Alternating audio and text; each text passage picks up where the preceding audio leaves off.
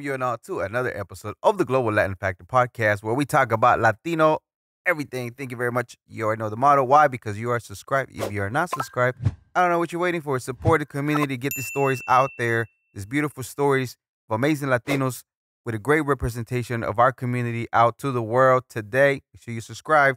Today we have an amazing individual. I met him at one of the Hispanic Chamber of Commerce events. He wasn't even a member at that time. Going forward, now today he is a member, but he's been doing his thing for some time.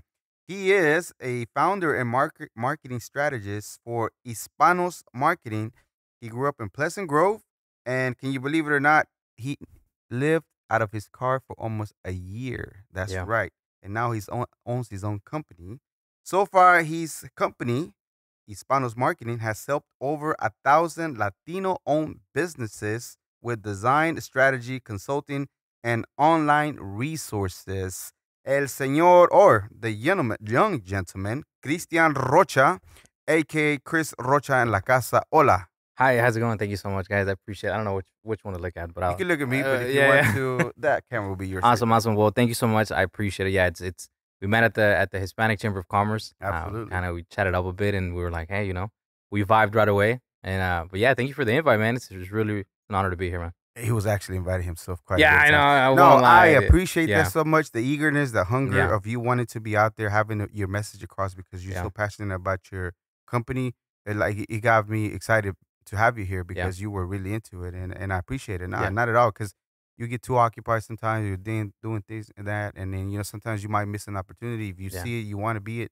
You got to take the initiative to make it happen, right? So I appreciate it so much. Nothing like that. I really do appreciate it. No, for sure. And I think what I saw and what interested me the most about what you're doing is just that the consistency with all aspects of what you're doing, right? The consistency and the posting. I see you always come up on my social media on the reels and just the quality of what you got going on here. It's those are the type of people that I think I like surrounding myself with and working with. And when I saw your stuff and I met you, I was like, it's the go-to guy. And I invited myself a couple times. I was like, can we please make a podcast? We'll go make it happen. I told you. I appreciate it. Yeah. All right. Now we're going to go ahead and continue with a segment that I like to call Preguntas al Chile. Now is the time to subscribe. I don't know what you're waiting for. You're letting us down when you don't do it. I'm not going to make you feel bad. I'm trying to make you feel bad. But you already know it helps us. It's for free. Go ahead. Yeah. ¿Estás listo? Subscribe. Ready. ¿Estás listo? Ready. ¿Tacos o tortas? So, I saw a couple of the podcasts. I went back and I did some research and I noticed that everybody says tacos. Yeah. They don't show love to the tortas. Yeah. I'm going to show some love today and say tortas. Tortas, it is. What kind of torta? Anything that has fajita, aguacate, queso, crema, you can't go wrong with crema and jalapeno. That's just me. That's just the right combo for you? Yeah. Nice. Corn tortilla, flour tortilla? We'll take some harina. I like corn, but some harina. A veces estoy a dieta, so sometimes, I gotta go harina. All right. Gorditas or pupusas? Latino and me, Mexican, gorditas. We're gonna do some gorditas. Gorditas. Have you ever had pupusas? Have you had? Yeah. There's this. Yeah. I love pupusas. I love baleadas. I don't know. Baleadas are not Salvadorian, right? They might be. It's not clicking on me right now. But baleadas and pupusas are foods that are not traditionally Mexican that I love. Yeah. Especially because it has sour cream and all that stuff. Yeah. All right. I have to look it up. Baleadas. I know I heard it before. I just can't. It's not ringing into my. It's kind of like a tortilla de harina con crema, queso, y frijolito. It's like really, really simple, but it's the spot every time. Yeah. Okay. Mexican coca or jarritos? Let's do some jarritos. Jarritos? ¿Qué sabor? What flavor? Naranja. Yeah. Agua de horchata, Jamaica, or tamarindo? I'd go with the horchata. For sure, yeah. What is the best horchata you had so far? From where? What place? So I don't know a lot of places out. So I moved a little bit away from Pleasant Grove. Originally, I'm from Pleasant Grove, as you mentioned. That's my hood, my barrio. So there's a lot of small little spots that are like kind of like in the hood.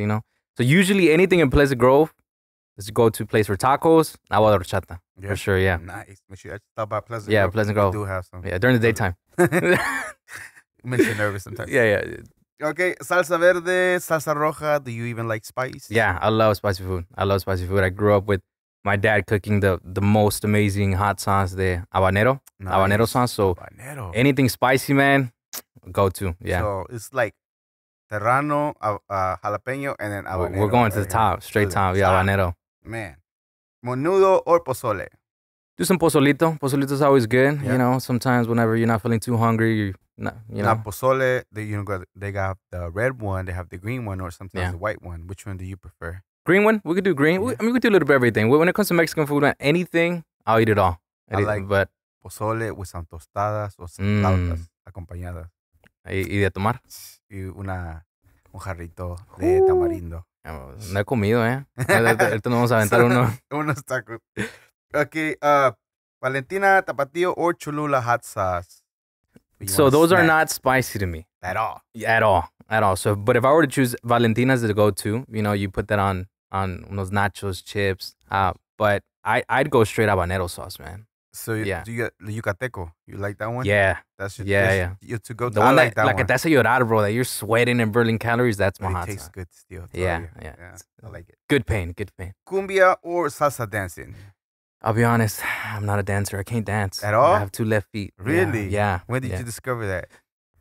When I tried to, I tried to practice on my own. You Uh-huh. know, have you ever, like, you know, try to impress someone on a date and you kind of practice and rehearse before? Yeah. That was me. I was like, you know, what if for whatever reason she wants to dance, and then I put some music on. I was like, I'm bad at this.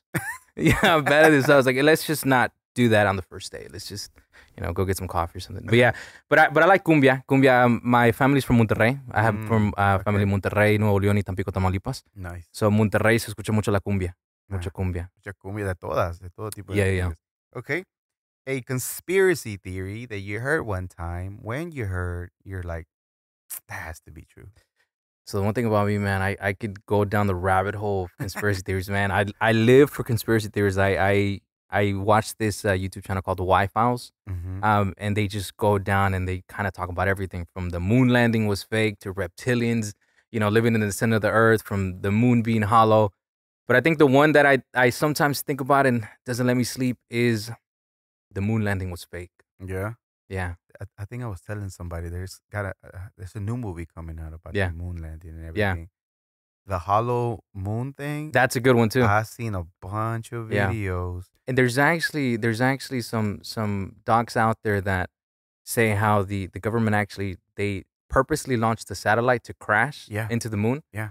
And they were just kind of surprised that they heard like a really, really long ringing. It rang for a long time. Yeah. Like Oh, you it know was about this. So hollow. Yeah, you go all in too, huh? I saw the same one. What about you? What's your conspiracy theory? The one that you're just like, this has to be true. You know what? I just recently went to the Sphere. I was sharing this with the last gentleman here, the Sphere in Vegas. Yeah.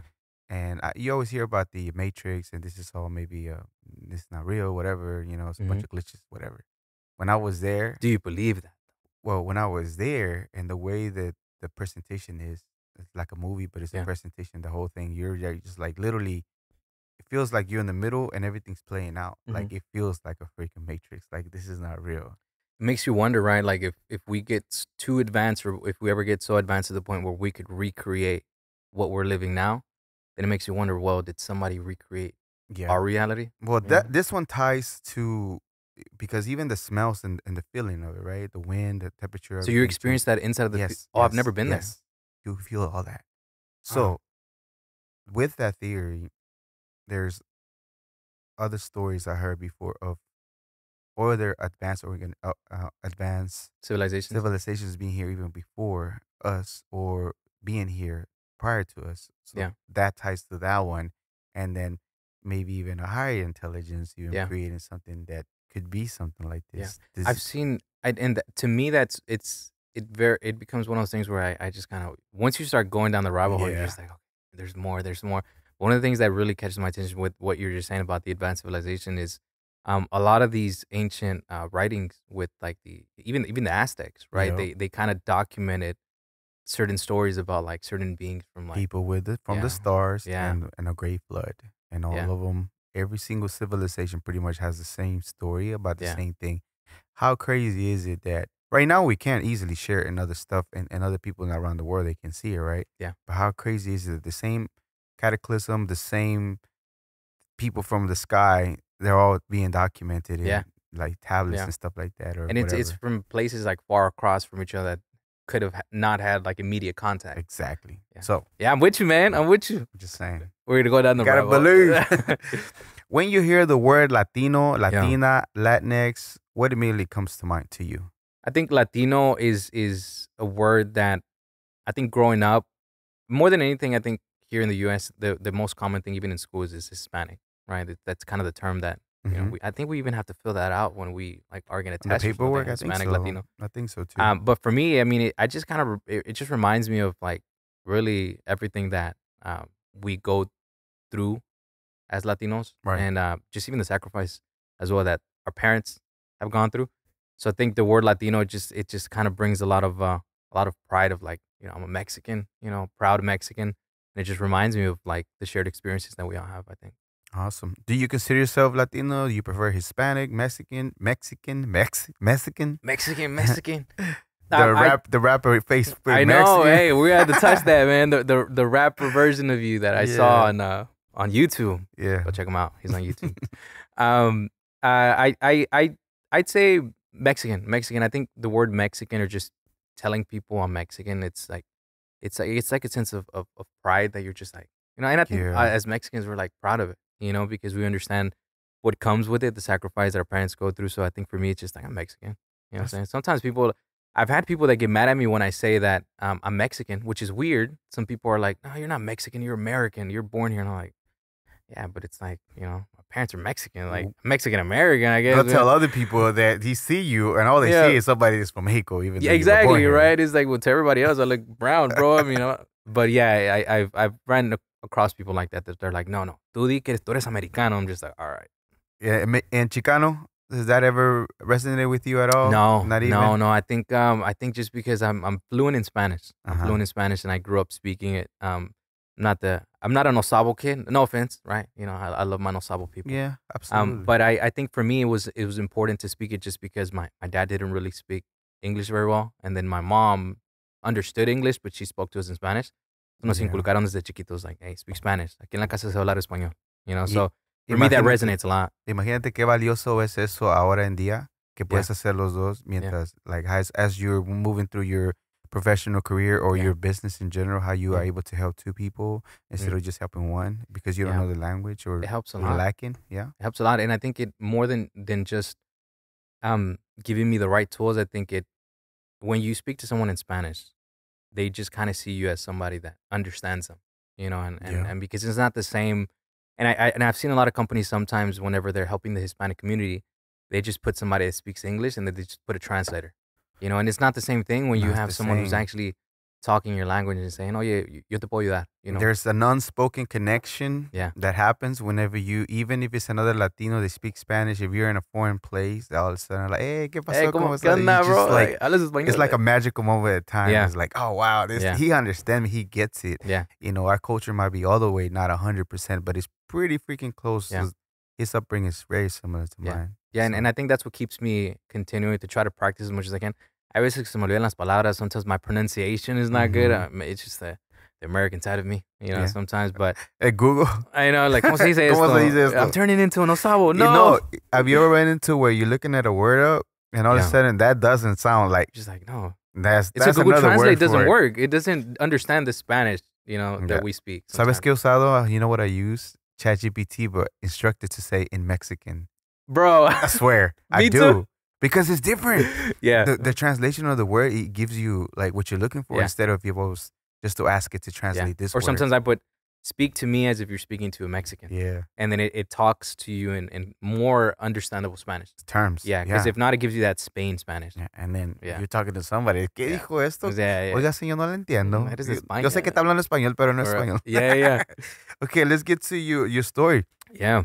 All right, so tell me a little bit about your family's from Monterrey, Yeah. both your mom and your dad, My dad is from Monterrey, Nuevo León, Uh-huh. and my mom is from Tampico, y Tamaulipas. se conocieron aquí en Dallas o en México? Here. Here? They Yeah. met So here? my mom, when she was younger, she was brought over here, and then my father ended up coming over here también, and then they ended up meeting here. Cool. Do you know a little bit of the story of their travels from Mexico to here? Why did they come? Why did they Mainly to? from my dad. From my Uh-huh. dad because the way that I think my dad experienced it was a little bit different than my mom. Right. But my dad's stories were always more present just because I I would ask him questions like, "Hey man, how was it?" And he would tell me pretty much some of the crazy stories that he would have, and me platicaba a veces que se venía para acá, por el río, nadando a veces en el desierto, So he y just he's just by himself or well, con with igual? other people, con el coyote y todos, with everybody. But they'll still make it like either because there's different ways to get here. People, I don't know if y'all know this. All this wall talk is retarded Yeah, because you can either go to the desert or go yeah, to the river. yeah. And I think back then I want to say it was a little bit easier, but I think it was there was maybe different ways to do it. Yep. Yeah, but he would talk to me and he would tell me how, like, a veces también los coyotes would kind of do them wrong y Yeah. los hacían dar vueltas nada más to help them kill time y los trataban de abandonar and stuff and things like that. And he'd tell me how sometimes even in the wintertime, they'd sleep out in the desert, and they'd kind of sleep in people's like backyards and stuff. So yeah, I think that's why it's so present, because I kind of remember those stories that he would tell me. Yeah. Why did you want to ask them those stories? Some kids, some might want to know. Yeah, Their parents maybe not be willing to share. yeah, It might be kind of hard to even ask those questions. yeah. What made you want to drive to ask them those questions? Well, I think for me it's because, growing up, I've always been close to both my parents, but I was always closer to my dad. Um, so growing up, I kind of was iba con él. My dad was a jeweler his entire life, Oh wow, so hacía reparación de joyería. The chill. best jeweler, I'd say, I ever. believe you. Because he just kind of learned the craft, and he did that most of my life. So whenever we were younger, la acompañaba like to the flea market, y él se ponía like with his little table and with his little rótulo Yeah. that said, reparación de joyería. And as a kid, man, as like a 2-year-old, 3-year-old, I would be there right next to him, and he would fix the jewelry, clean it, y luego Mhm. yo con un cepito, bro, like lo tallaba, and me daban propina and stuff. Really? So That's cool. yeah, so growing up, like I experienced that aspect of our life, especially with my dad. So it kind of was more natural for me to kind of wonder and be curious, like, hey, well, how did all this get started? Like, cómo tuvo tu historia? But even up to when I grew up, he kind of did that most of my life. So I think that's where the interest came. Mm, Wanting to figure out, hey, where did it all get started? yeah. Was it his own company or did he work for a Yeah. company? So he did it for himself. He did it for himself. Mm. My dad was always he's an entrepreneur. Was always an entrepreneur. He was always kind of like go to and motivated to to be out there and just grind Yeah. it. I think that's where I get a lot of those qualities. A lot of those Yeah. qualities of And just your mom pretty much brought over as a young lady and yeah. that was pretty much it. Yeah, Anything so interesting about hers? yeah, so my mom had an interesting life to in, because even here she was brought up when she was younger. So I think it's also even difficult if you think about it. Like, when you're brought over here, you kind of have to adapt yourself to the lifestyle Yeah. here. So Yeah. I think for her that was one of the biggest challenges, trying to adapt from the lifestyle that you had, and just kind of being, you know, brought up in that part of Mexico, and then adapting yourself here. But I think luckily for her, she was able to pick up on English a lot Mhm. faster. So my mom, she speaks it, but she prefers not to. I think she's like the Mexican here. Is O like, le da no, pena también, maybe no. I just think she just sometimes prefers Spanish. I think she's really good at speaking English. Sometimes it's like, hey, mom, get you could, down, mama. yeah, yeah. It's like, dang, the hood slang. What's going on? No, but Yeah. yeah, her life was also interesting too. And I think from her, what I kind of picked up on her side of the story, or her life growing up, was kind of more of that willingness to always keep pushing forward. That I think most Latina mothers, I think we've all seen hard workers, Yeah. hardest workers out there. Yeah. They're just grinding it out. Whether it is one job, two jobs at once. So I think seeing it from both sides of my family, my mom and my dad, I think it's what really kind of helped me kind of try to be somewhat of a hard worker as they've been. I can't compare to them. I think it's different when you're born here. It's not the same drive and motivation, Yeah. but I try as much as I can to just kind of live up to that. That's awesome. The So anything significant as you were growing up, as far as, of course, they molding you pretty much without realizing you as a kid, seeing the way they're moving and see how hard they work. Was there anything significant as far as going to school? Anything that stand out to you as far as made you want to maybe be an entrepreneur, maybe have your own thing at one time or another? Yeah. I think that the entire journey of, like I said, experience that with my dad, just kind of being there, kind of made me. My dad was always the type to tell me, like, hey, it's one. My dad always wanted me to continue his business, his Mm, craft of jewelry. But okay. I think as a kid, I think sometimes we're naive and we don't see the value and importance of some of those skills that our parents have. And I Right. think that's what the case for me. I was like, nah, I don't want to be a joyero. I want to do something else. But I think what made me want to figure something out was Hmm. that idea of, like, I grew up with my dad always. telling me like, para todo hay solución. We can figure this out. We can always do it. And Yeah. seeing that, like I said, from my mom and my dad. So I think for me, my entire life was kind of more of like, hey, if there isn't a way, let's make one. Mhm. So whenever I started learning or trying to explore the entrepreneur life, which is a difficult one, I see a lot of people sometimes they idolize the idea of entrepreneurship because they're like, oh, it's like financial freedom, and it's like sometimes you end up working more than the average person. Like people try to sell you on this, like, oh, you quit your 9 to 5 and become an entrepreneur. Yeah, you're quitting your 9 to 5 to work like a 12 to 12. Because you're working like 12 to 12. yeah, you're working crazy hours. So I think for me when I started going through that journey of trying to figure it out, it was always like, well, I saw my dad doing it and I saw my mom also doing it. So Yeah. maybe I'm cut out for this, and I decided to do it. Yeah. So, did they ever push you trying to go to school? Because eventually you made your way to school, to Yeah. college, to try to explore something. Yeah. What did they tell you in, like, as far as going to college, go to college? Yeah. So my family dynamic was a little bit different than Mhm. most. I think. Well, I mean, I guess it depends what most is, right? But for me, my parents split up at a young age. So my Mhm. parents split up when I was like around 11.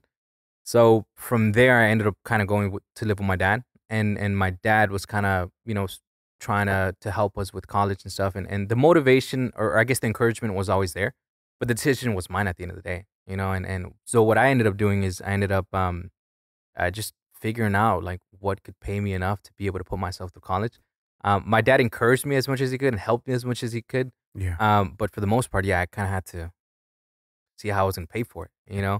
And what was the at that time the interest of studying? What did you want to study at that time? Was it marketing a Nah, thing it was that you wanted psychology. to? I wanted to Psychology. be a counselor. Why did you want to be a counselor? Where did it was it the money Well, thing? Was it? no, I think I wanted to do psychology because Mhm. I like the idea of being able to help people, and Mhm.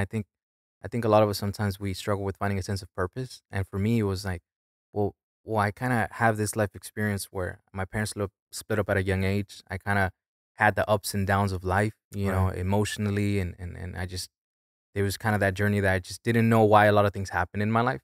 So I was like, maybe I can be the voice of reason for some people. Mhm. Maybe for some people, I can be that person that could help guide them and through those situations that I Right. experienced. So for me, the idea of being a psychologist was being somebody else's light at the end of the tunnel. But then reality hit me, and I was like, dude, I have my own problems. I don't think I don't think I'll be cut out to help people with their problems. But I think it almost I almost pivoted and I said, well, maybe I won't be able to help people as a psychologist, Mhm. but maybe I can help people in their entrepreneurship journey. Okay. Maybe some type of consulting or some type of Right. strategy, even if it's for free. I just want to help people in some way or form. So that's kind of why I went from okay psychology to just all right, let's just figure this out in marketing. As you're in school and you're figuring all this out, because it takes a big person to realize, like, I have my own situations that I have to address. Maybe in order to help other people, I have to get this sorted out. So Yeah, it's best for me to go a different approach. Was it the being in school in general and just learning that is difficult? Maybe yeah. that's not going to be the road for you. I think the work life balance, or even I guess school life balance, the Yeah. balance of juggling like your actual reality, which is like, yo, we got all this stuff going on sometimes. Mm-hmm. And then also the idea of like wanting to do more for other people. And I Right. think at some point you kind of come to the realization, well, what am I doing for me? And I kind of realized that, well, I could be more helpful to people if I really figured myself out and really kind of went through the journey of putting myself in a better position where I could help people, Mm-hmm. because I think sometimes I've fallen into that where like you're helping, giving, giving, giving, but sometimes you don't even, it comes to the point that you don't have much to give at some point because you're just kind of giving your all. So for me, it was like, well, if I want to help people, I need to be in a better position, Right. whether it's helping people financially, whether it's helping my family or helping people in general with something, I need to be a little bit better off. So for me, it was like, okay, maybe school is kind of draining a little bit of my resources, is draining a little bit of my time. And I continued, I went through financial aid help, I Yeah, went of through course. financial aid. It helped me. I did, I went to Eastfield, did 2 years of an associate's there.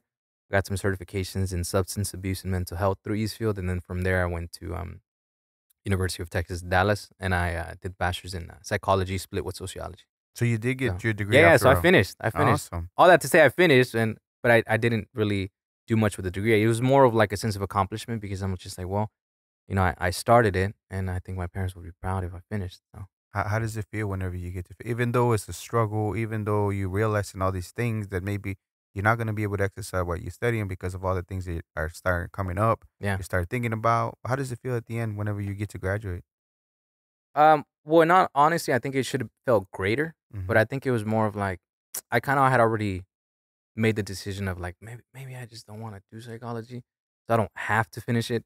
But I was definitely happy that I finished because it's like weight off your shoulder. It's just like all right, we're Absolutely. done. But then from there it was like figuring out okay, what's the next step for me?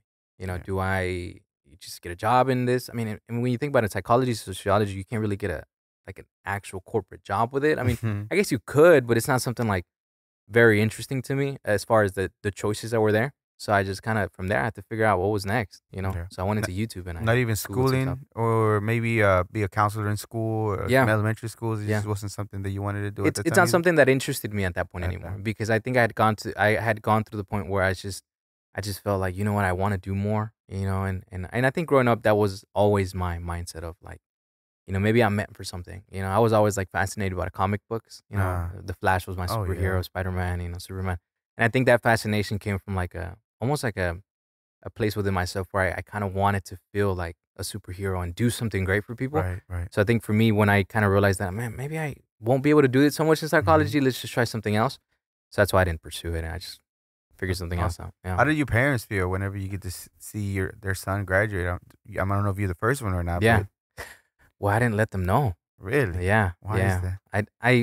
So whenever my parents split up at a young age, I kind of went through this phase as a teen where I just kind of didn't know what where to place the blame. And I had a lot of internal battles as a kid growing up where it Gotcha. was just like maybe a sense of frustration because of how just life plays out with your parents. I mean, who doesn't as a kid, who doesn't want Right. to have both of their parents go to their, what do they call it? Graduation. The Or graduation yeah, ceremony. or teacher parent Yeah, conference, of course. Or any of those Every events. kid, Yeah, yeah. wants that. So I think for me, it was kind of almost like that battle of frustration where it's like, because I didn't get it, it was kind of almost like, well, I was just frustrated and I wasn't able to nurture a good relationship with them growing up, which I think is one of the biggest mistakes that I think any kid could make. And I think sometimes, like I said, we're naive and we're just kind of almost selfish as kids. So for me, I didn't really have that relationship growing up with them. Right. And then you fast forward to when I graduated high school, I ended up moving out at 18. So from 18 to, I won't say my age now, but from but from 18 to like whenever I put myself through college and everything, it was kind of just me figuring life out, trying to survive. Mm. And I also made the same mistake of not really nurturing that relationship with my parents. So whenever I got to the point where I was done with college, I was like, well, I'm not really close to them anyways. And it wasn't, nobody knew really. I think maybe just now, people are finding out that I actually put myself through college and then I graduated. It's just kind of more of like, I was just kind of on my own since 18, Awesome. Congratulations, I bro. appreciate it. It's amazing that I get it, right? Of the ways, the things that happen. Sometimes it's not necessary because you've done it all on your own. Why does anybody need to Yeah. know at the end of the day? But Yeah. it's awesome that you're able to do But it. they're proud now. I think That's as awesome. far as like where I'm at and where I've kind of been able to overcome some challenges when I do talk, well, when I've had these conversations with them about Yeah, like some of the things that I have, like the plans and the goals, like they're always excited about it. that's They've awesome. always been excited about Okay, it. so at one time things got really difficult for you mentally. Different things, challenges were happening to the point where you ended up even homeless. Yeah, it was a tough one, man. You almost a year. What happened exactly that you were not able to maintain a place to stay? Like Yeah, I was broke, man. you was just Yeah, plain broke, I think even though you were working, not working, yeah, or so it was kind of almost a transition in my life where I was kind of it's sometimes life hits you from every angle. You're just like, what am I doing wrong? For me it was kind of yeah, it was one of those instances where I was in a bad relationship, and that was going downhill. And then from there I kind of had some issues with um my father at the time was experiencing some health issues, and then I had some family as well, problems that were arising, and then from there I just had unstable employment, and I kind of everything got together to the point where I just couldn't really even concentrate at the job that I was at, and I was just kind of going through this like dark moment. I was kind of hmm kind of sad all the time and stuff, and it got to the point where I just ended up losing my job, and it was right around the time where my lease needed to renew for my apartment. So I remember whenever all that happened, I was like, "Oye, ¿cómo lo vas a hacer, bro?" Like, you know what I'm saying? Like, I need to get yeah, stuff done. And I always knew that okay, the worst that could happen is I go homeless and I live out of my car for a little bit. You know, it's like that's exactly what happened. Yeah, exactly what happened. But it's like I guess I always had the mindset of like, all right, I guess it's not that bad. You know, who hasn't lived in their car before? But I did.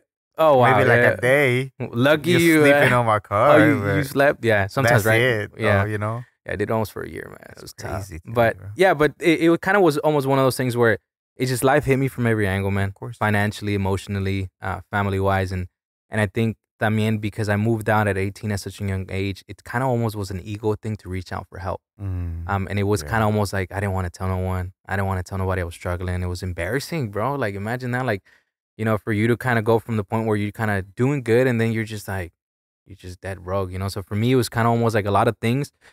And yeah, man, I ended up just kind of saying, well, you know what, man, I can't afford this apartment no more. You know, I'm not going to renew my lease. So I ended up not renewing my lease.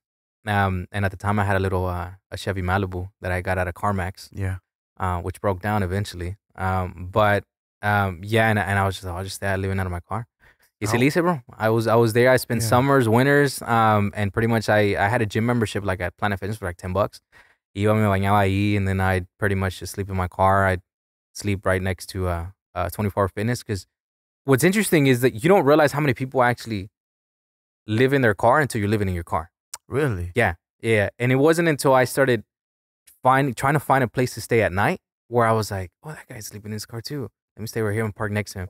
So I'd go like to like Walmart parking lots. I'd go through like 24 Hour Fitness or Fitness Connections and things like that. And yeah, I kind of started being more self-aware of that. And I was like, well, I guess I'm not alone, you know? There's a homeless guy next to me. That's wild. Yeah. I didn't realize that happened. So yeah, pretty much feels like rock bottom. Everything's against you and everything. What makes you want to keep pushing? Of course, I know, yes, most likely our ego gets on the way of like, hey, you've been doing it by yourself all this time. All of a sudden, you're going to reach out for help.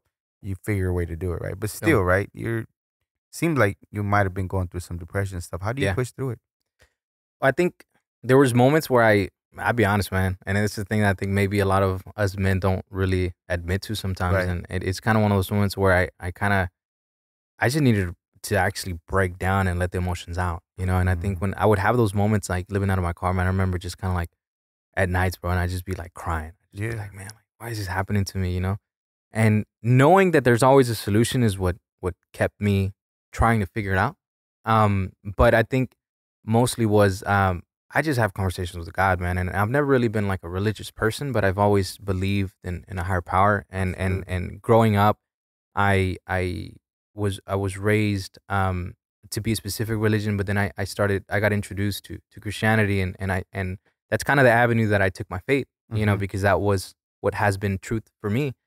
And at the time, I just remember remembering like the times that I would go to church and I'd pray, and I was like, well, maybe if you're listening, you know, let me just have this conversation with you, God. And and I would, man, I'd have like the most honest conversations, and I think that venting and just wanting to believe that there was somebody listening and wanting to believe that my story at maybe one day could help one person go through the situations is what kind of helped me just kind of keep pushing forward, you know. And I think also having faith in general, I think it's a good thing, you know. And I think it's one of those things where it's like you needed to get through some of the hardest moments in your life, and I think that's what really helped me, just kind of believing in God and believing that there was something else that I needed to do in my life. And we made it, man. After a while, after some time, I ended up finding a job at a call center while I was still living in my car. Shout out to the call centers. Yeah, I worked there for years. Yeah, and it was the dopest thing ever. Yeah. All I need to do is sit there and talk to people. Okay, that's it. Yeah, right. It's like our life, bro. So I enjoyed it, man. And then from there, poco a poquito me fui levantando.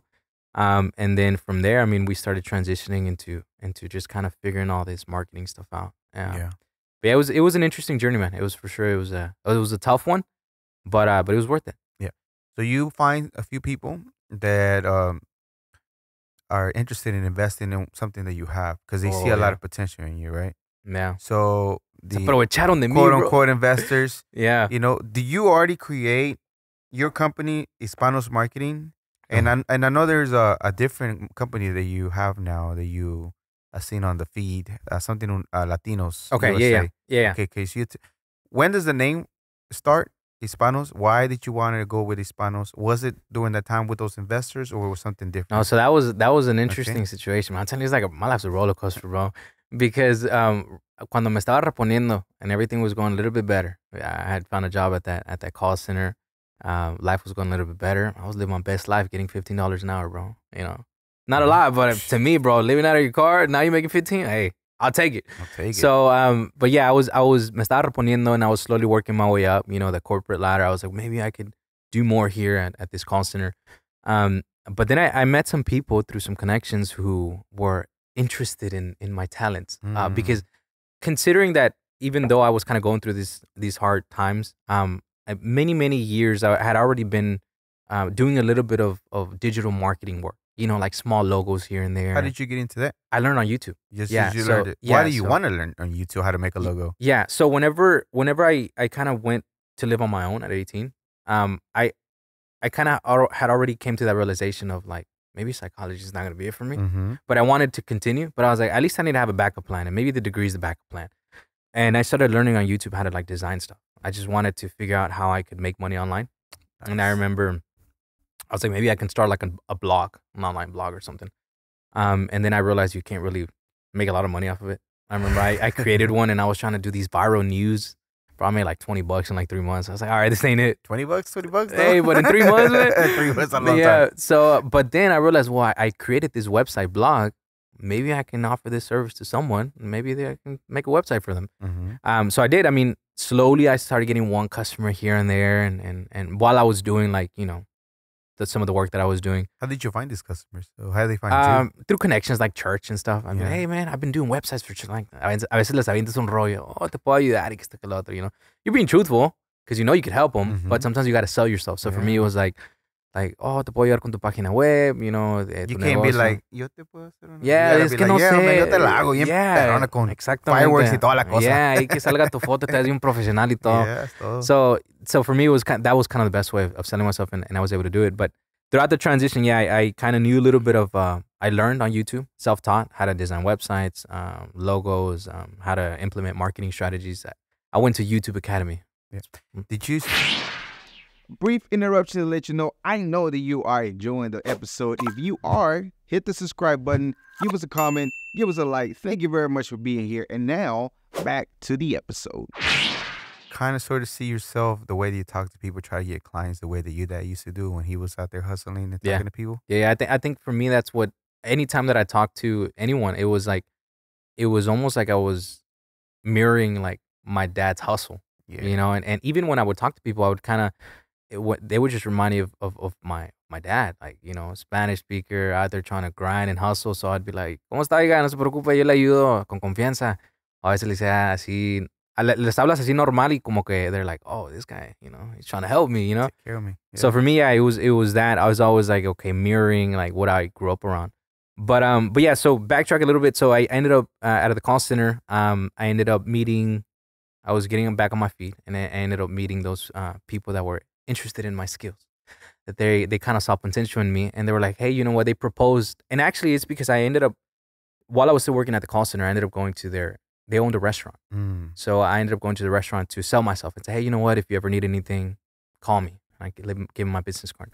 They called me and they're like, hey, by the way, we just started this restaurant, but we thought it would be a great idea for us to start an internal marketing company so we can do our own marketing for the restaurant and then take on external customers.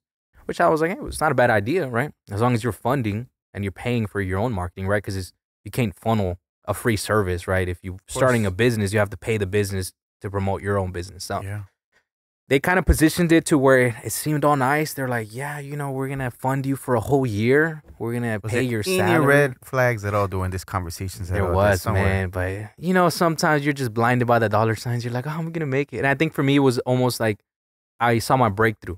Like, oh, ya la hice. You know, they believe in me. I know my stuff. And they're funding everything. I'm not taking any losses. All I'm putting is my time. Yeah, of course, you know. So they're not gonna compensate you at all. So they were, yeah. So that was another thing too, that they were gonna match the same amount of money that I was making at the call center.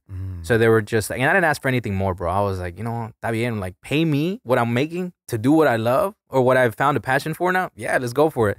So we did it, and then they funded us to hire two more people, a designer and then a front desk person who was gonna help with sales and strategy. So we got an office space, you know, they got a furniture and everything.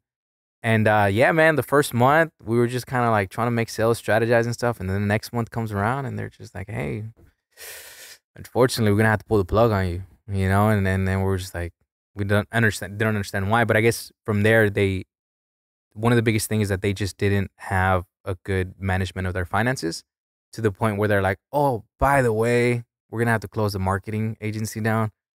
You're fired. Fire them.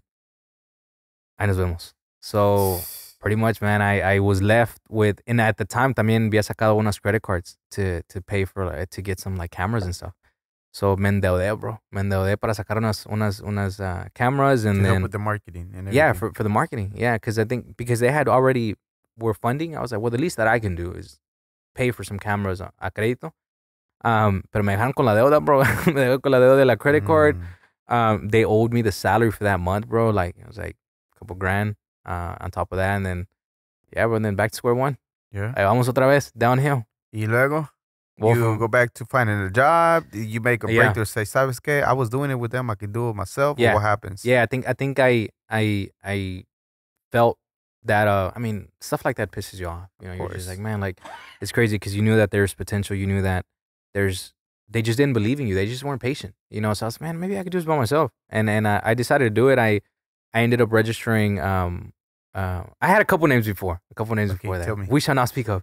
You're not going to They're talk to not them? marketable. Well, Okay, still, okay. you can We'll say say what you're they right. were. They're not used to So, anyway. so back in the days when I just didn't really have a lot of marketability, I was like, Uh-huh. well, let me come up with a creative name. So it's kind of embarrassing, bro. But it was Turbo Biz. It was Turbo Biz. Isn't that like a Biz. TurboTax? Exactly. You were biting off of it? I was biting off of it. Don't sue me. It was never a business. It never went. It never took Y off. luego, what other ones? So Turbo Biz was one. I did one of them was a weird name. I bought the domain and because it was a short domain. It was Dixie-fi, like Pixie, but it was Dixie-fi. Has nothing to do with marketing, but I just wanted to play around with the name. I had CR Creative Studio at one point. I had WebXP at some point. But then I just none of these names were really kind of delivering what I wanted to do and who I wanted to help, which I think it's important. Your market was Latinos, Yeah. Hispanic. It was always people. that. It was always So that. when does, of course, trial and error, many names, none of them sticking, nothing's what you're trying to do. Y luego, Hispanos marketing. Yeah. Where does that come from? So Hispanos Marketing Group is soon after, I think the last name that I had was CR Creative Studio. Soon after, I was like, well, you know what? I want to be able to deliver who I'm helping and why I'm doing this in the name. So I Mhm. figured, why not name who I'm trying to help, the Hispanic community, you know? So I said, you know what? Hispanos Marketing Group, it could kind of have two meanings. Either we're a Hispanic marketing group or Hispanos Marketing Group, right? That's helping people. Mhm. Or we're focused on helping the Hispanic community, which is really both aspects of what I do. Yeah. So I ended up checking for availability, checking for the domain, checking everything, and yeah, I got the business registered, and from there I've been operating as Hispanos Marketing Group, and I think it's a great representation of what I do and why I do it. And then from there surge lo que viene siendo el nombre Contratista Latino USA. Contratistas It's a Latinos tongue twister. USA. Contratista Latino USA, which Yeah. is it's more of like a sub name to Hispanos Marketing Group. The main reason was because I noticed that with Hispanos Marketing Group, I started getting a lot of more established American-based companies that were English speaking, wanting to tap into the Hispanic community. Mhm. So they would reach out to me under Hispanos Marketing Group.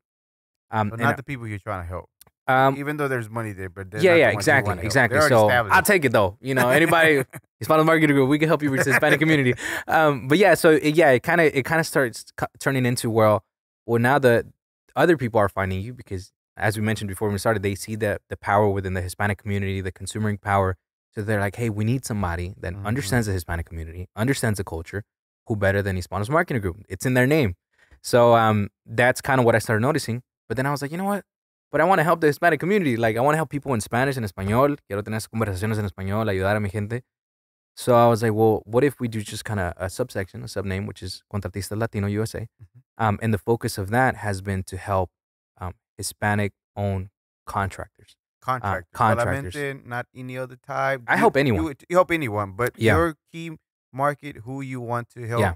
Why the contractors? Yeah, I think it resonates with it just growing up, I think my dad was always a key. He was a key point in my life. Mhm. So kind of seeing all those elements of my dad and other people, it kind of has helped me to just kind of continue to want to help. Mhm. My dad passed away this year in January, so Very sorry for you. yeah. Very sorry. So it's been more of an incentive for me to help, because it just kind of reminds me of the point where my dad was at and he needed that help.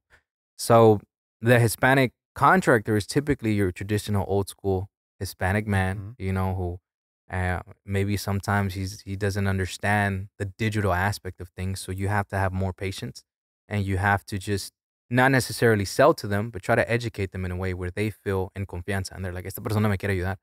So and I started noticing that I started getting a lot of good traction with the Hispanic community and especially contractors. Like me tenían confianza. They're just like, sabes que no te entiendo lo que me estás diciendo, pero te tengo confianza porque me lo Mhm. estás explicando y tienes esa transparencia. So I was like, well, why not just narrow down my audience? I don't have to be an octopus trying to get everywhere, everyone. And I think sometimes that can be something that hinders you too, Mhm. because when you try to spread yourself too wide, sometimes Too thin too. too thin. Yeah, a veces hacemos mucho. Bueno, like I've said, a veces hago mucho, pero a la vez no hago nada. Nada. Porque ando tratando de que este cliente, que este para acá. But then when I was like, you know what? I just want to narrow down the people that I help. I know what works for them. I know what kind of presentation they need as far as construction companies, remodeling agencies. I know the type of websites that we can make. I know the type of logos that we can make. Why not just narrow it down? And yeah, I've been fortunate enough to have customers across the U.S., man, across the United States. Of contractors from mostly every state reach out through some ads and some promos that we have going on online. Mhm. And it's just, I think it's not shocking, but I'm very grateful that people trust me. People trust me, and I think it has to do a little bit with what we talked about. Esa confianza de continue for us to continue to just kind of be proud of our culture and Yeah. and not be afraid to speak the language. I think is what's helped me.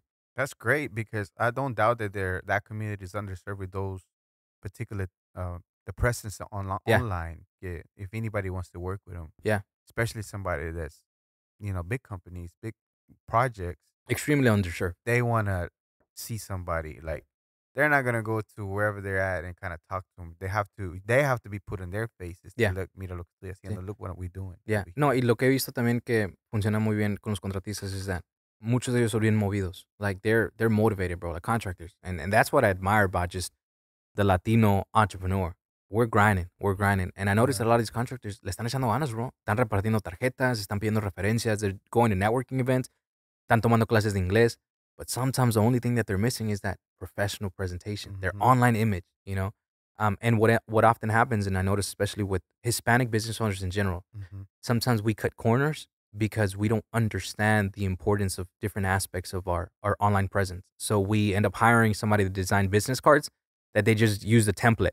Y nos pusieron ahí una casita, un martillito, cualquier cosita, and they just pretty much sold it to you, but they sold it to 10 other people. Hmm. And what ends up happening is that you're not really setting yourself apart from the competition. And I run into this day in and day out. Que a veces me dicen, ya tengo un logo. Pues mándamelo. And it's the same logo that Para somebody else todos, had. como Yeah, 20 exactly. condenados. Yeah. Yeah. And then this right here, like this is all here. Everything's Yeah. like right here. Like Yeah. all your calling card of your Yeah, website or yeah. everything's You're right here. you're more easily accessible when you have that Exactly. stuff. Yeah. Yeah. And the Hispanic community, man, we've been underserved, and I think it's a little bit of everything, and that's really why I decided to really go all in, bro. Because if you think about it, a lot of the American-based agencies, right, that are primarily English speaking, they're not investing funds and resources into the Hispanic community.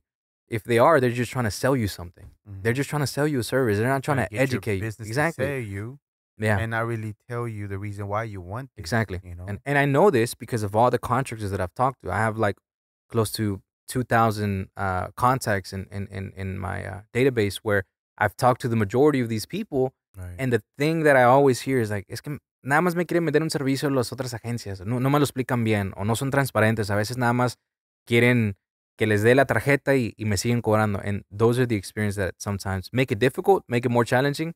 But I think it makes it rewarding as well because you spend so much time educating to the point where now they trust you and they're like, do business with you long term.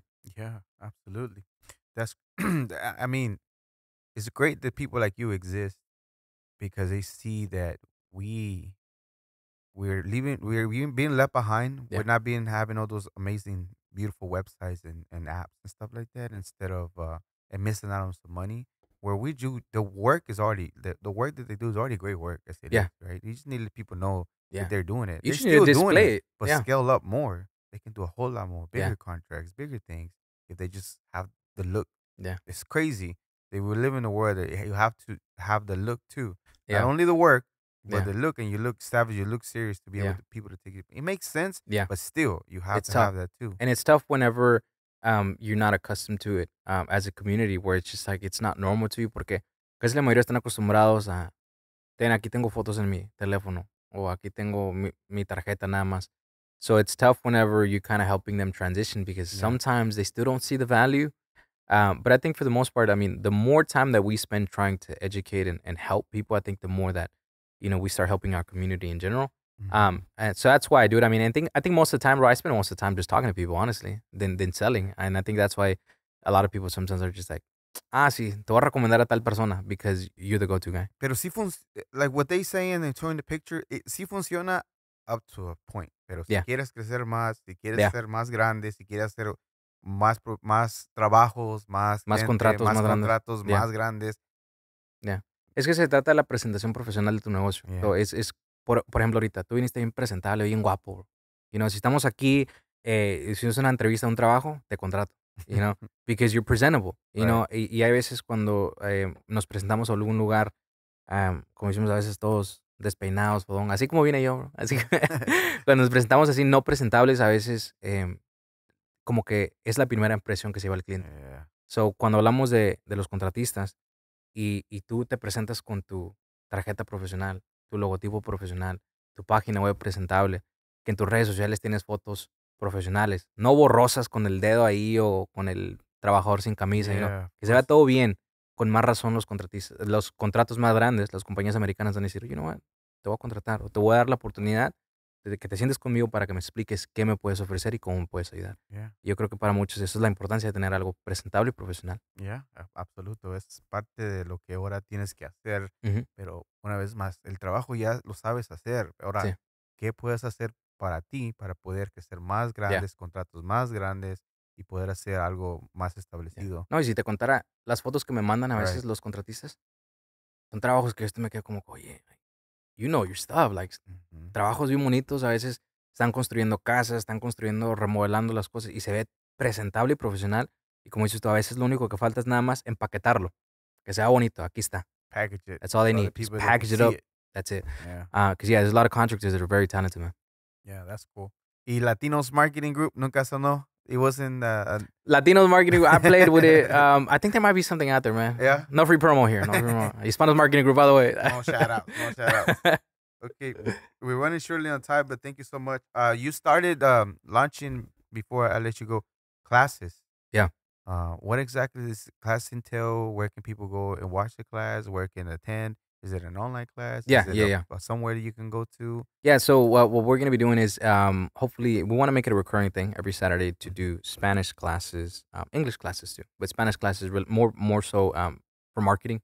So any business owner, entrepreneur that wants to learn a little bit about the fundamentals of marketing, we're going to be getting those classes recurring on either Saturday, maybe one day out of the week. But just the best way to reach out is just either the website, hispanosmarketinggroup.com, or our social media, Hispanos Marketing, or reach out to me. And what is the curriculum? What is it? Anybody? Y en español también. Sí.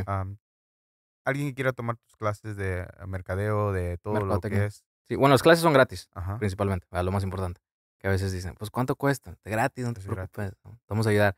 Pero en sí, el propósito de las clases y varios de los temas que se van a tocar, el propósito principal es que repasemos los fundamentos, ¿verdad? De qué es marketing, por qué lo necesitas, cómo te puedes vender utilizando tu presencia en línea.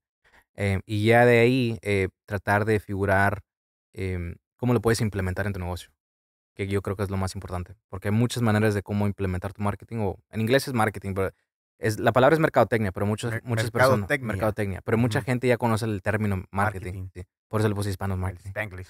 Es un tema, una palabra muy común ya. Pero sí, es el propósito realmente de las clases, clases gratis, pero sí, nada más para informar, educar a las personas de qué es marketing o cómo lo puedes implementar en tu negocio. Ok. Entonces veremos que en las próximas semanas, este mes en particular, lancemos varias, pero los estaré subiendo en las redes sociales. So Saturdays usually, los sábados más o menos sometimes. Como con las 10. Sí, sí. Como, ¿cuánto dura la clase? ¿1 hora, 2 horas, 3 horas? Yo diría como 1 hora. 1 hora. Aproximadamente 1 hora. Y es Sí. por Zoom. A través de Zoom. Por Yeah. Zoom. A través de Zoom puedes meterte ahí y escuchar o ver qué es lo que haces, how does it work, Yeah. qué es marketing, Yeah. mercadotecnia, qué Yeah. es para Se empezar. le está olvidando el español. Mercadotecnia. But before we leave, Uh-huh. tell us a little about the braided Crispin. So 3 years ago when I started the podcast, I thought it was a cool idea to have my hair braided all the time and just do interviews, talk about, just because I still have long hair, but I just, I don't know, I felt like that was the look for me to go and Yeah. start off the podcast. Yeah. And not transition I vote that we should bring it back. We might bring it back one of these. But yeah, I started Yeah. doing the podcast there just by myself, talking and just making stuff up, and then not making stuff up, but Yeah. to my best ability to Yeah. be able to kind of share with the world some of the things that maybe they don't understand about Latino culture. No, for sure. And I did my best effort to research and give history, give stories, tell why this song became this or whatever. Yeah, I like you that. know? I was researching. I was like, you gave me a Wisin y Yandel vibes. you And know, I back in the day. did some music. I got some music. You can check it out on Yeah. Spotify. Oh, bro, what was your rap name? Well, back then it was just Crispin. I changed it. Yeah. Way back in the day, it was a different one. That guy doesn't exist. What was it? anymore. What was it? Share. There's no way. Actually, it was it only lasted for a very short time. It was Yeah. only it was stupid. Nah, you gotta Only let us some know. people know is VP. Yeah. VP, Boss VP. Poppy. Oh wow, That's that's what it was. Boss, like Boss the water. Yeah, kind of like that, spelled out with a V. Boss Poppy. Yeah, for like So a from very, now on, very he's no short longer time. Crispin. He's Boss Poppy. For like a second. And then one time I went to this thing about it was personal growth. And I'm Yeah. like, man, why am I'm Crispin. yeah. Yeah. It's so, but podcast, like we were telling stories about people, como like una novela, like people Yeah. tapping into. Yeah. Y como casi todos los actores, los protagonistas de una novela Mhm. tienen dos nombres. Sí, sí. José Eduardo. And then Oh, like so Crispy yours was Valentin. Boss Poppy. No, Crispy Valentin. Oh, Crispin Valentin. Yeah. Okay, gotcha. That's Crispy Valentin. That's Oh, my okay. name. That's my real name too. Chris or Crispin? Crispin Valentin. Crispin. Okay. Yeah. That's And fine. I already have a famous name. My name Yeah. is already Yeah, famous. it's unique. I just gotta Yeah. take it there to Yeah. people recognize it. Yeah. You know, but that's all. But yeah, that That's was my very short-lived rapper career. But recently, last year, I had some songs out, just because I Oh, never really? had songs out, Yeah. like technically distributed and stuff like that. So I did it. Well, on and I Spotify? Yeah, I got them on Spotify. What is the Apple Spotify Podcasts. playlist? Crispin Valentin Crispin. también. Oh, Yeah. we're gonna look it up. You'll find Shout some out. songs there Yeah. that I did. I did a rapping song. I did a reggaeton type vibe song, and I did one that's just like it's like it's about a real story that happened because I was military. Mm. So I had a particular night that happened, and the song's called 300 Shots. And it kind of, you listen to it, it sounds violent and everything. And that's Yeah, what yeah. I wanted to give it, that feel of it. Yeah. But it's about a particular night that happened when I was deployed, and it talks about 300 shots. It was more than 300 shots. Yeah. But the story itself, you can kind of sort of tell, like, oh, dang. But Yeah. it's like, it has a trap beat. It has freaking, it's rugged. It sounds crazy. What but is it's it called? clean. 300 shots? Yeah. I'm gonna look it up. That It's should be the clean. outro to this video. It's a 300 shots. clean freaking song, no cursing, Yeah. but it's just like super like aggressive, super. And Nice. that's what I wanted. The other one is I'm a G, Okay. and I'm a G is like I'm a G, come like it's a vibe type. Yeah. I'm a G, but it's more of a.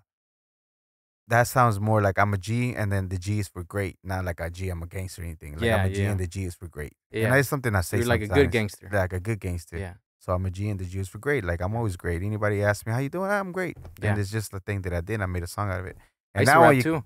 yeah, no, you did it. Did you For real, for like That's what's up. like a little, but it was like that was back in my Pleasant Grove days. Yeah? You know, it's because I have a cousin who was rapping when Do I growing know up. your cousin? Maybe I know you because I know. quite His a name bit is of people. Ozzy. I don't know if you know him. Ozzy. That name sounds familiar to me. Yeah, Ozzy from the Greedy Grove. That name sounds Yeah, familiar. yeah. To So me.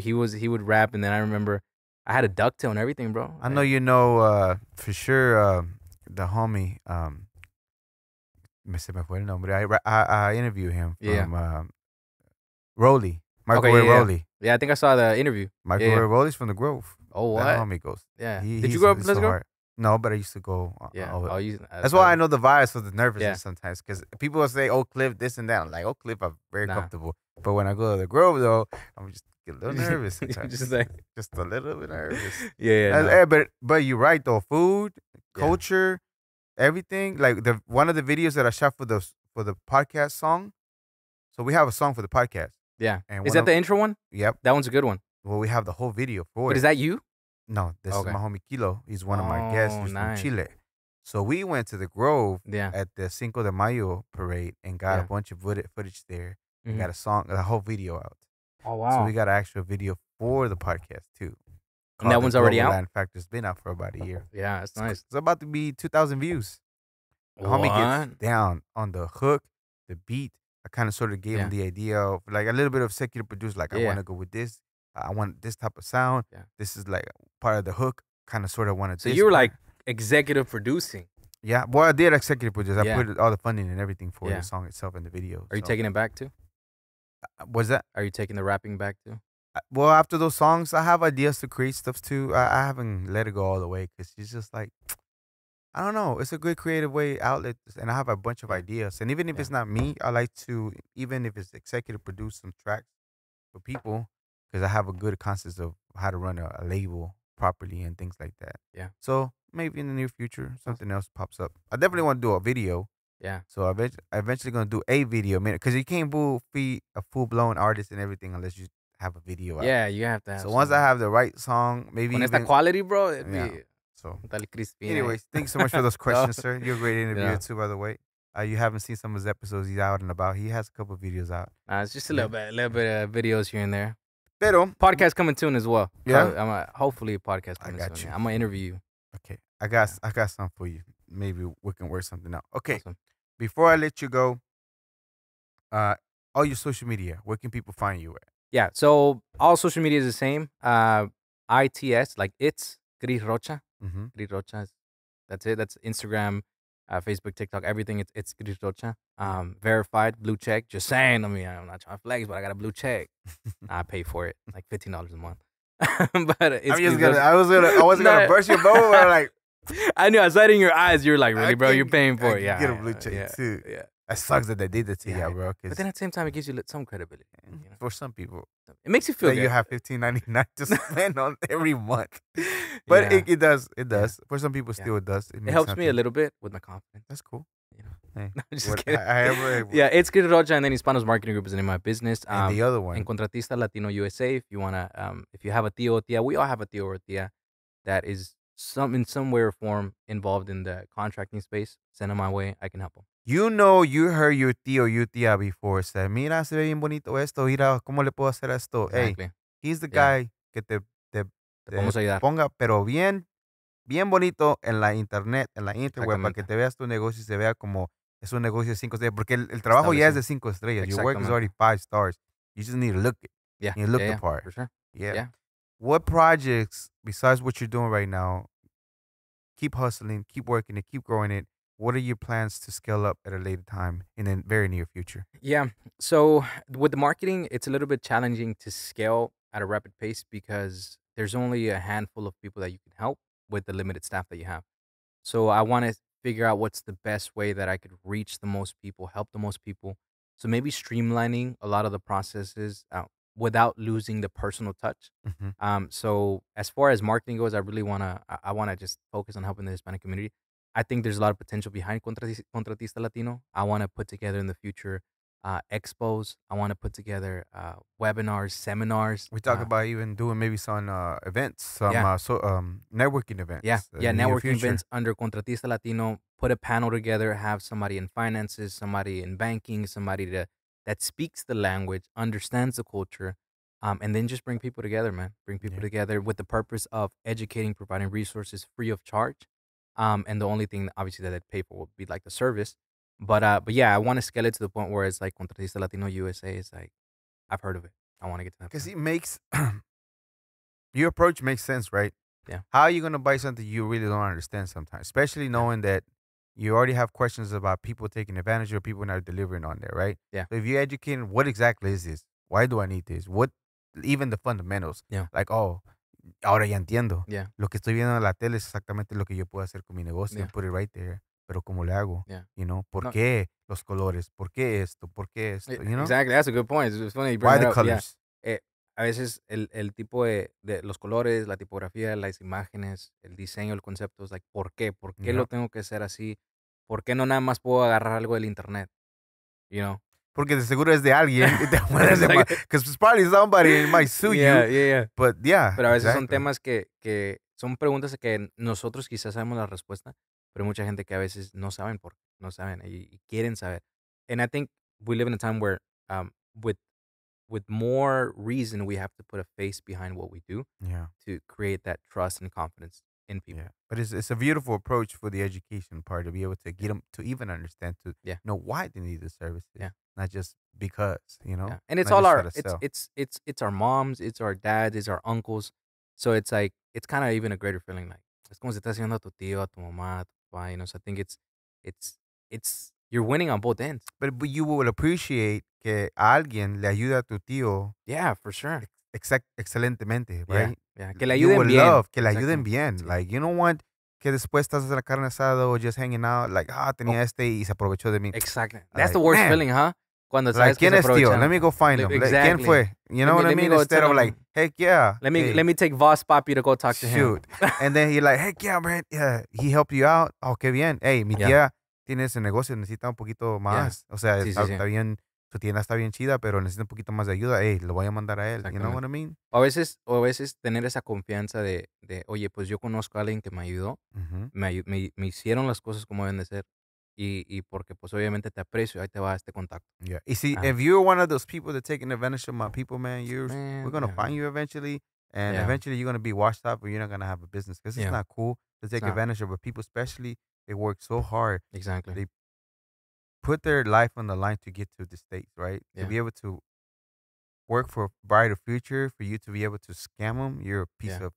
Yeah, You yeah, I'm already with know. you, man. I'm with you. And like I said, there's so many experiences these conversations that I've had with people que a veces te agüita, bro. Te agüita bastante que a veces, como dices tú, tanto sacrificio que viene detrás, just even being here, bro. Right. Y luego tanto sacrificio de estar trabajando aquí o a veces siempre estar con esa expectativa de que, oye, well, maybe, somebody's going to pull me over, like with that fear of just even being here.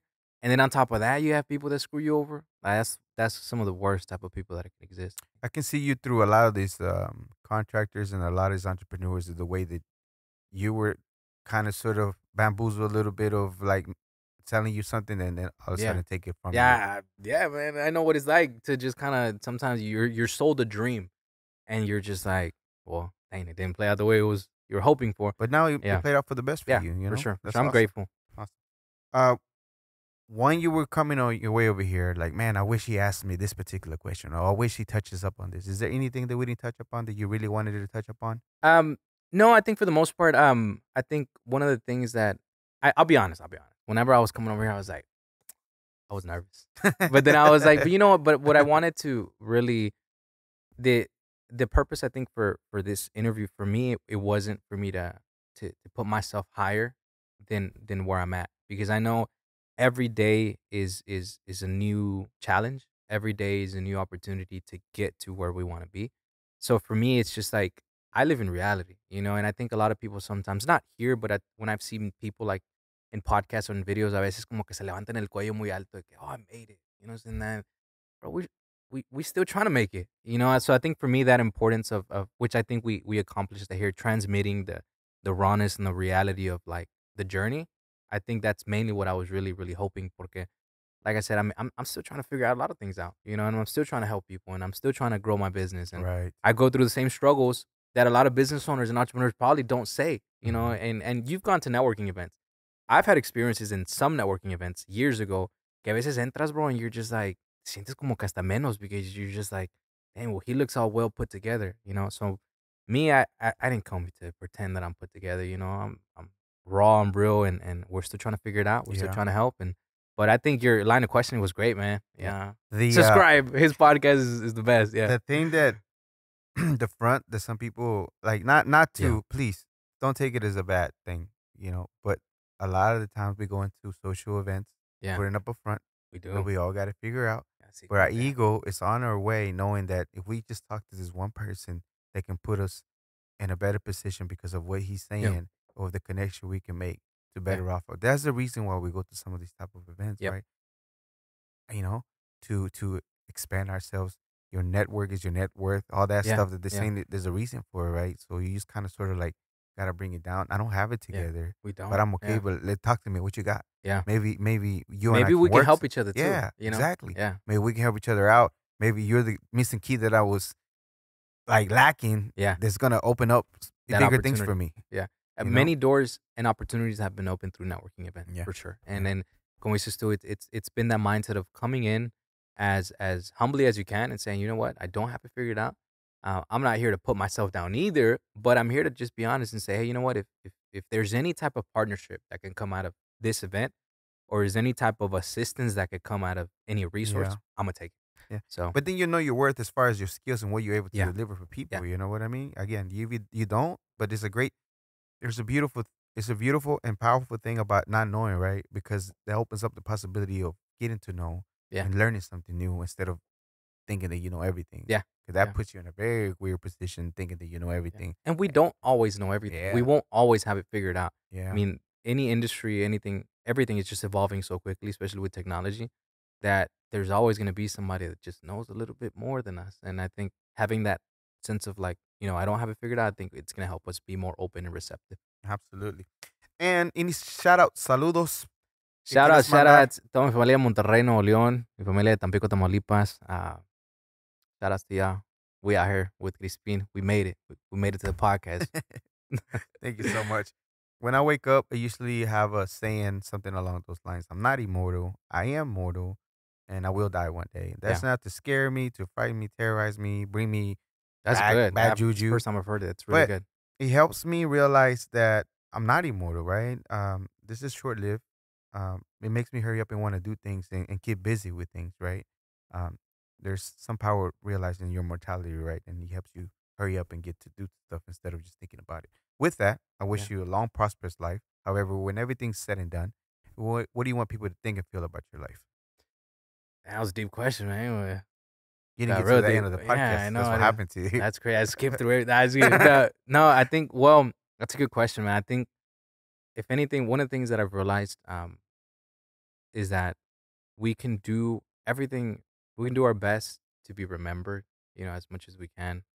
If we can live our entire life trying to be remembered by something, but I think I've kind of came to the realization that at some point you're forgotten. That's reality. Whether it's one generation, two, three generations down. Yep. So I think living to create a lasting memory of who I was is not as impactful as actually living to create change in the people around me, impact them to the point where that memory is the change is outlasting the memory of who I was. Whether that is, helping people with, generational wealth, whether it's helping people establish a generational company, right? Or anything that I could do that could last more than the memory of who Christian was, I think that'd be great. That'd be great. I mean, because at the end of the day, I'm not gonna be here, bro. It's not like I'm gonna look back and be like, oh, se acordaron de mí. I mean, it'd be great if they make a statue of me. So if I'm gone, please make a statue of me in my mom's front yard so she can see Hey, me every day. that was a great answer, bro. Yeah, One of the dopest answers. It's really good. A lot of people don't realize that after a few generations, you're gone. that's it. Nobody remembers you. No more Christian Rocha. What is an important lesson that you learned doing marketing or establishing your company that you would tell your younger self that will help somebody else out? What would that be? Yeah. Definitely.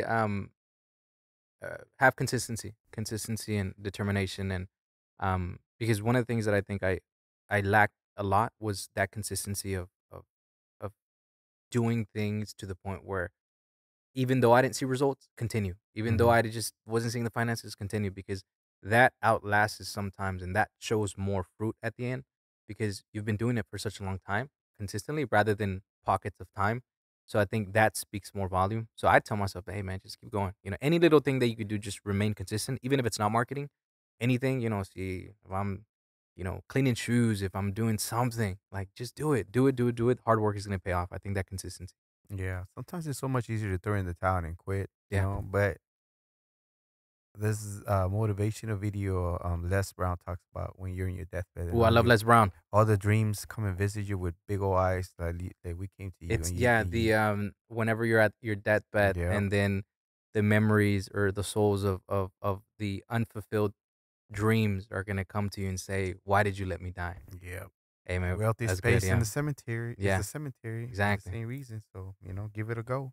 Yeah, And keep it going. Because, and don't be afraid to pivot either. yeah. I mean, because sometimes you can get fixated in what could have happened as far as like what I could do in this industry, or sometimes you get so fixated on this dream and aspiration, and sometimes it's time to pivot. Yep. And if what ends up happening is if you drag out a dream that you want to fulfill that maybe isn't working out, you're dragging it out, and you're just kind of like inevitably like going to fail anyways, because that it was time for you to pivot. It was time for you to adapt and evolve. So Not only that, do not get discouraged. I'm not telling you what to do, but do not get yeah, discouraged if other people do not see the dream that was given to you and the vision that was given to you yeah, to fulfill. Other people are not going to see it that way no, because they don't have the passion, the drive, the dream of the things that you already seen. yeah, They unfortunately they not might not be with you, and it's okay yeah, because it was given to you to fulfill, not for them. yeah, If it so happen to be that you find people along the way that can help you out and grow, great. yeah, If not, it was given to you to fulfill. You got to keep it going for you, yeah. even when it's almost feels like it's time to you to throw in the towel. Just keep it going. Keep pushing, keep Keep it pushing. going. Agreed. Thank you so much. I Thank you so appreciate it. much. The first time I met you at the chamber, again, it was already vibes at the same Yeah, time. yeah. It was super cool to meet you. You go out there, you're super excited, shake Talking to people's everybody. hand. Hey, what's up, bro? Come on. Absolutely. Yeah. Friendly, inviting, even the vibes itself. You were immediately, as soon as you saw my stuff, you took it to Gilbert. Like, mira, mira, look Yeah, at this. oh, that's right. I was like, bro, did you saw see that? this guy's quality? Gilberto was like, what? He didn't even know, right? No, he didn't. Because Yeah. I try to keep that separate from what I do regularly. But not me. I said, But here and there, yeah, I throw it in Yeah. there because I do this. Yeah. I'm very passionate about yeah, sharing those beautiful stories that we have, the resources of the things that you do that can help our community out. yeah, I think it's super powerful. And even though I do, and I do it to the most when I have an opportunity. yeah, And it was way after everybody's already yeah. almost gone. But how We were did you the feel last that ones. that I was like so excited It about was it? freaking made me feel good. Why Yeah. wouldn't it? Because Yeah. we have been putting a lot of work. We Yeah. have been super proud of what we've done so far. Yeah. We're gonna keep it rolling, but it just makes you feel good. Why? Yeah. It's okay to acknowledge that you make you feel good because you're doing good work, and Yeah. and so people can really recognize. Yeah, and I think that that's when you kind of see like, oh, what? Because sometimes you kind of go into the cycle of like, oh man, I've been putting in the work, but then it's like that one person that like, I was genuinely excited, bro. Like you saw it, and I was Yeah, like, of course. yo, like, look, I was just impressed by everything, bro. The colors, the quality, and the format, and I ran over to Gilberto like, hey, bro, look at this guy's videos. And he was excited too. He was like, oh, Yeah. we're gonna do something. Yeah, we're gonna do something with Yeah. him too. We're not done yet, Yeah. but yeah, we're absolutely gonna get something done. And yeah, it makes you super proud because you realize that some of the things, even though the monetary part is not there, the impact Yeah. that is more valuable. Sometimes you want to realize how much impact you are really doing in the community. And Yeah. everybody tells me all the time, like, bro, you're really changing something, bro. You're really educating people. I mean, you're really making a difference in the community. You really, Yeah. you're a representation of something that other people are not doing. Yeah. All the celebrity talk and everything, to each their own. Not my Yeah. thing. Yeah. Just not. Rather have an impact in the community that is long live after me. That even though I might be remember, those videos are gonna be YouTube. Be like, oh Yeah. I remember that. Yeah. Yeah. For sure. But yeah, I as soon as I saw it, you're super excited. Your marketing, Yeah. the company itself, and then shortly after, I realized how much the stuff you've gone through as far as your story. I'll be like, man, that is freaking Yeah. wild. And like I'm truly sorry for your loss, bro. But I don't doubt that your dad is up there, looking down, realizing and very proud of the work that you've done, realizing that all those times that he got to spend with you, you're exercising in real life right now. Yeah. And we 100% proud of you, man. I appreciate it, man. That Definitely. means a lot. And without a doubt, Christian Rocha, you are a global Latin factor. Thank you very much for Appreciate being here. it. I Thank you so much, appreciate sir. you. Absolutely. Thank you, guys. This was another episode of the Global Latin Factor podcast. Remember to subscribe right now. Subscribe, I'm your subscribe. host, Crispin Valentin. And remember, we are just like you. We are people. We are the spice in this melting pot that is the world. Till next time. Thank you very much for checking out this episode of the Global Latin Factor podcast. Make sure you go and subscribe to the channel and check out one of the other episodes that we have prepared for you. Thank you very much. Till next time.